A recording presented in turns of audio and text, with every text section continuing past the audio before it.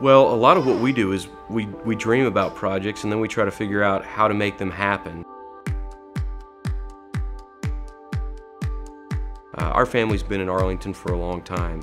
Our dream is that we can continue to help the community by revitalization and through different projects that add that cool factor. You know, we're not just real estate investors, we're really trying to create places and create spaces where people want to hang out. The Dodson family started out sometime in the 50s in Arlington. My granddad, CB, moved here. He had traveled around the country, but settled down in Arlington, and what we're doing now is kind of carrying on the tradition. I think that Arlington is a special place. It's a diverse city, it's big, it's smack dab in the middle of everything.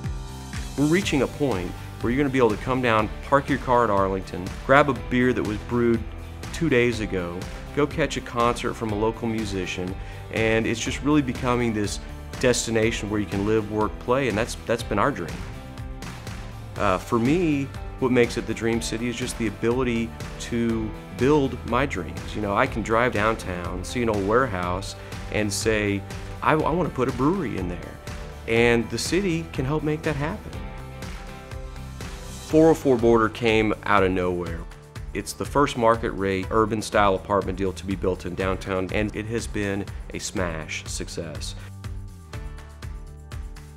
I think for me, the dream is to be able to, in 10, 15, 20 years, look back and say, I was a part of that. I contributed to what that is now.